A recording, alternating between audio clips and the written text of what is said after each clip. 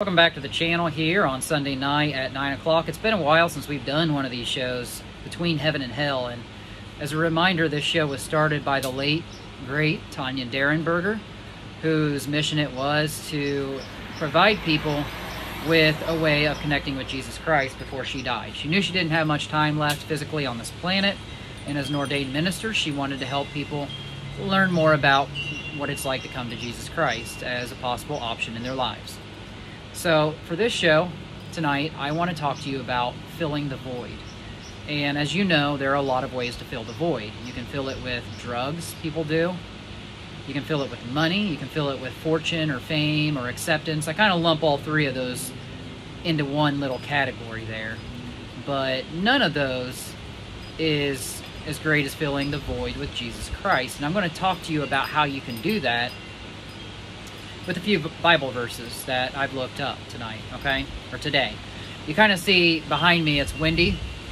And this is the remnants here of Hurricane Beryl in West Virginia. Now, we're not getting any rain, and I'll kind of show you just how windy it is right now. We're getting gusts up to about 30 miles an hour. But we're not going to get any rain. This is going to subside here in 3 hours. So it is currently Wednesday, and I am filming this for release on Sunday night at 9 o'clock, like I said. Okay, so Romans 5:5 talks about, it says, because the love of God will be poured out in our hearts by the Holy Spirit.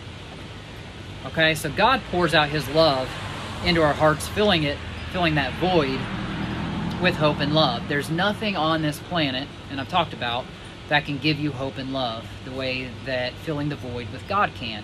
So you ask, how do you fill the void with God? Well, there's only one way. You accept Jesus as your personal Savior. And through Him, and we're going to talk about that in another Bible verse here upcoming. This is not going to be a very long show. I want to be right to the point with you guys. But by accepting Jesus as your Savior, you fill your heart with hope and love, okay? That's filling the void. And they correlate that with your heart. So I've talked about it. Drugs, they're not going to fill you with hope and love. It's going to be the opposite of hope. Because for a person who has a physical dependency in their brain to keep doing drugs, they're going to steal from other people to meet their needs if they can't provide enough money to buy those drugs themselves.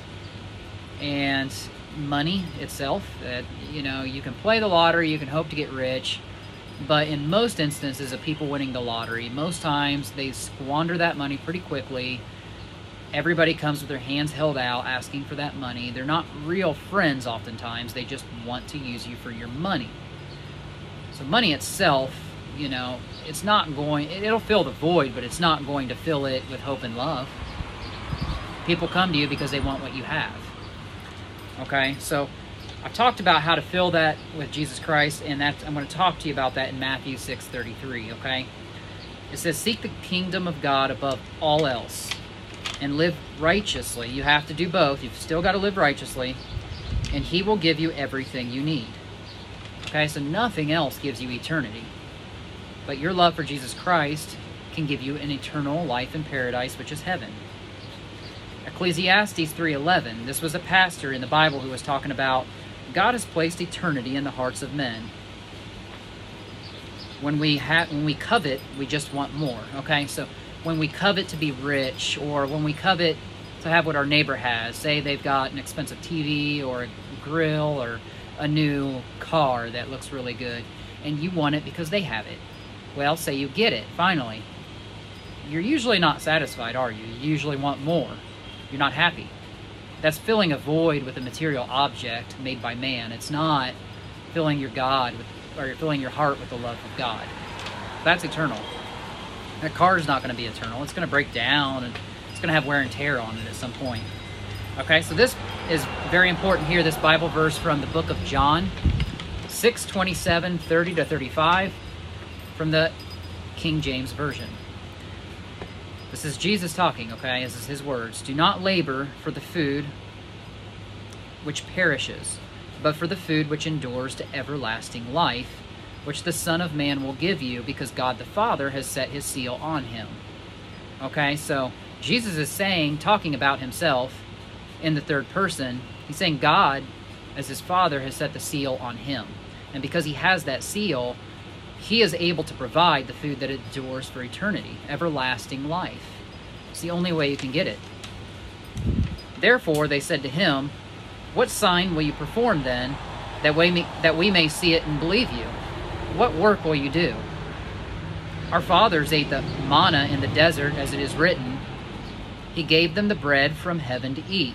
And then Jesus said to them, "Most assuredly I say to you, Moses did not give you the bread from heaven. For the bread of God is he who comes down from heaven and gives life to the world." And then they said to him, "Lord, give us this bread always." And Jesus said to them, "I am the bread of life. He who comes to me shall never hunger, and he who believes in me shall never thirst." And again, that's John 6:27, 30-35. Most of you have heard that verse by now, but you got to really think about it. If you come to Jesus, it's the only way you're going to fill that void and be happy. Drugs aren't going to do it. Money's not going to do it. Material items like cars is not going to do it. It's okay to want these things, but when you start coveting them, you're filling the void. Fill that void with Jesus. It's the only way. I mean, and then that leads me into my next discussion about, you all know the month of June was Pride Month for the gay community. And I watched, and I had plans of doing this. Parkersburg had a Pride Festival here, and I wanted to go out there and minister to people, ask them why they were there. And I didn't do it because I didn't think I'd be successful, so shame on me. It's not that I feared getting attacked by these people. It wasn't that at all. I just didn't think I would convince them otherwise. And you kind of see that with this street preacher by the name of Nicholas Browning. He did that on YouTube, and he went to these Pride festivals, and he kind of asked them like why they were there, and kind of challenged them and rebuked them a little bit and said, "This is not the way to live." And then they kept coming back at him, and they were saying, "You're like 40 years old. I'm 17 years old." And what they can't understand is they've been brainwashed to believe that love is lust, okay? They keep saying the phrase love is love. Well, obviously the same word is the same word. Yeah, love is love. But what they're trying to tell you is that love is lust, and that's not true. They're two totally different things. Love is genuine caring for another person. Lust is a physical attraction for another person for sexual desires. You do not have to lust after a person to love them, to be in a loving relationship with them, and vice versa. You can lust after a person yet not love them at all, and that's called a one-night stand, and people do it all the time, So it just makes you think, why have they been so misled and brainwashed to the point that they can't separate sexual desires from love? It says in the Bible, the three greatest commandments that God gives us are faith, hope, and love. And the greatest of those three is love. That is that agape love that Jesus has for us. We can't love on his level, but we can love other people as he commands us to do, and it is a command. So these people that go out to these gay pride festivals, they're going there essentially for one reason, really. It's to find somebody else of the same gender for sexual desires. And that's why you see them dressed the way they do. Some of them are scantily clad, some of them wearing the pride flag around their shoulders, wearing a rainbow ribbon around their head. That's another thing, that they mock the rainbow, and they don't even understand they're doing it. It's what's been put into their heads. The rainbow really is a symbol of purity. It's a symbol that God, it's a promise, it's his covenant, saying that he will never flood the earth or a region of the earth as he once did when the ark was built.